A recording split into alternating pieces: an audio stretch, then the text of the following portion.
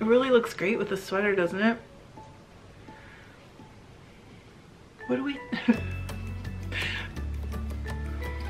Like, some people can just throw them on and they look so cool, and I look crazy when I do that. I look like Obi-Wan Kenobi.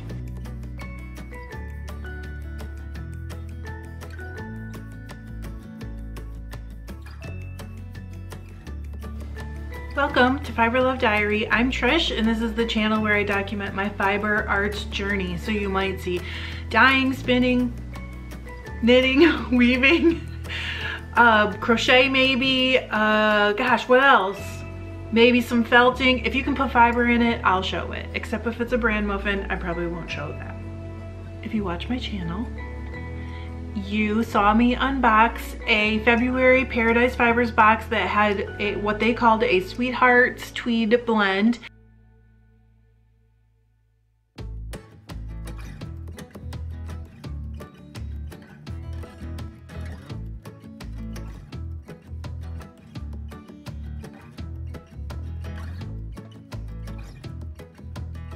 And it was unreal.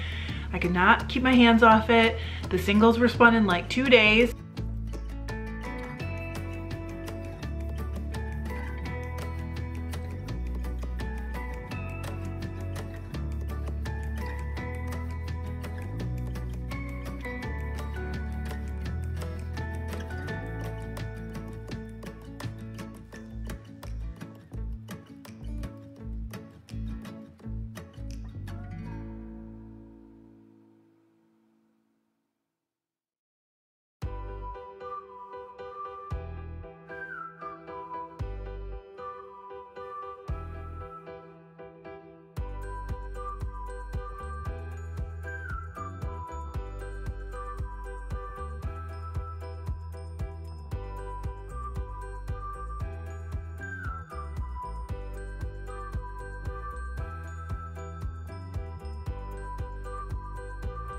So I came up with this idea for plying. I've never done this before. I've never seen anyone do it before, but the results are like, they blew my mind kind of. And I grabbed a black and a white dye and I threw them and let the universe decide how to ply this yarn. I numbered the colors, kind of like the rainbow. I started with red and then I ended with pink, 1 through 6. And which works out perfectly, hello. And I used a white dye to decide which color, and then I used a black dye, I threw them at the same time to decide how many more treadles before I picked a new color. I think that makes sense, but whatever. So I started with colors 1 and 2, and then when I rolled for 3, I used that to substitute for 1. So I took 1 out and put 3 in, and then when I rolled for 4, I took 2 out, put 4 in, like that. So the only thing I did besides that that's kind of weird is I multiplied the number on the black dye by 10 and counted the treadles, except for the 1, because I thought 10 treadles would be too short to make a stripe that I was really happy with. So 1 was 100, but otherwise 2 was 20, 30, 40, 50, 60, just like that.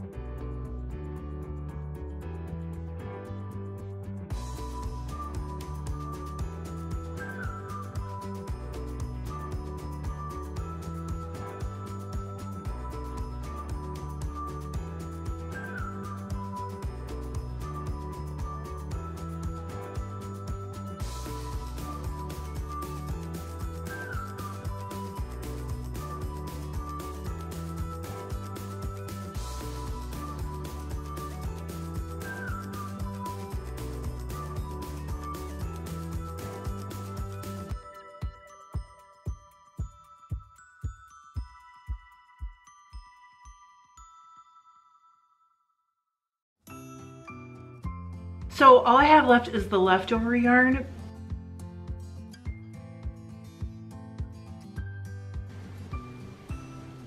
And then this is the inside of the skein. But really, the star of the show is the finished project. I knew that this was gonna create yarn that was gonna like have a shifting stripe throughout it with the colors, and the yarn was really, really pretty, and it was like a fingering weight, if anything on the light side of fingering weight. So I was looking for a pattern to really set it off, and I thought because it's so colorful, it's like a party, that I really should combine it with another color in the project, because if I combined it with something that was like more neutral, it would really set off the party, but it would also kind of subdue the party. I don't know how to explain that, but I think a lot of you are gonna understand what I'm saying. And then also, I really wanted something that was gonna show the stripes. So I was searching through, how I always do, through Ravelry. That's how you can find like tons of free patterns, and their search engine and their like ways to filter are so comprehensive. I feel like there are very few things that I've wanted to do that I couldn't do. The only thing I've ever really wanted to do that I can't is exclude certain categories from my searches, and I don't think you can. I haven't figured out if you can. Somebody tell me if you can, because I would use that all the time. The pattern that I picked was called Zorzal. It was, I think I paid in euros, so I don't know how many US dollars that was. I just pay in the euros, and it does do the conversion for you, but I can't remember. And it turned out insane, you guys. I also combined it with this yarn that I've had, if you go all the way back on my channel, the very first video that I put up, which was horrendous. I love you guys for saying I don't have any bad videos. I totally have bad videos. I love you guys though. And it was a confetti yarn. I'm pretty sure it was BFL. Let's see, we gotta make this come in focus. I'm pretty sure it was BFL, and then it had silk tweed in it.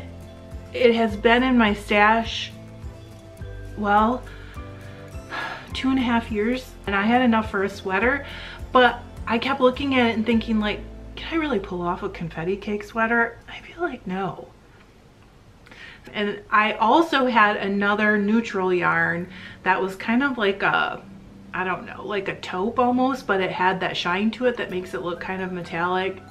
I had them both with me. I was actually watching the local yarn store for 2 days, and I had them both with me, and I knew I wanted to use this one, but I was kind of scared because I thought, okay, that yarn from Paradise is so much, like it's so much color, it's so much texture, it's not really a pattern, but it kind of is because it's a shifting stripe.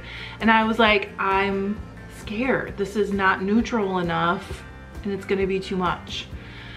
But I decided to be brave, and I was like, I can just take it out if it's horrible. But it turned out beautiful. I'm so thrilled with how this shawl turned out. Look at this. The stripe, this pattern with the crescents or wedges, I mean it's like a crescent wedge, really highlighted the stripe, I think, which is something that I really wanted. And honestly, this yarn would have been so pretty in a shawl by itself. I was scared it was too much color and texture, but it is not. It would have been so beautiful. That is just unbelievable. It's so pretty, and it's huge. I'm gonna put it on with the sweater, even though this sweater's like gonna be a lot with it. Now let me think, how does this go? I'm so bad at wearing shawls and stuff, you guys. That's why I don't really knit them a ton, because I feel like I'm so bad at it. I want that color out. I am so thrilled with this, but I have to tell you guys, and this is maybe not gonna be popular. I started this, I know you guys might not wanna hear this. I started it Thursday morning of last week. It's February 20th, so I don't know what that was. You'd have to look at a calendar. So I started it on Thursday. I finished knitting it on Monday and got it on the blocking board the same day. The thing is, I finished so much stuff. Sometimes I think about selling it like on eBay or Etsy. Sometimes I think I should just like put it up for auction.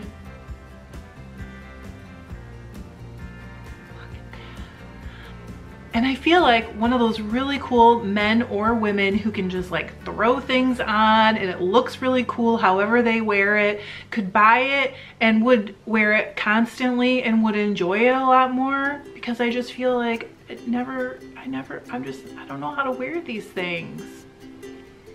There is something about finding that perfect pattern or whatever for a hand spun yarn that's one of a kind and that no one can ever have again exactly the way you did it, and finding that pattern that really shows it off as to the best it can possibly be. There's something so about that. It just makes you so happy. Also, like, I'm about to call them this morning and order some more. So if you get the box, you can order what was in the box prior to it going live on the website.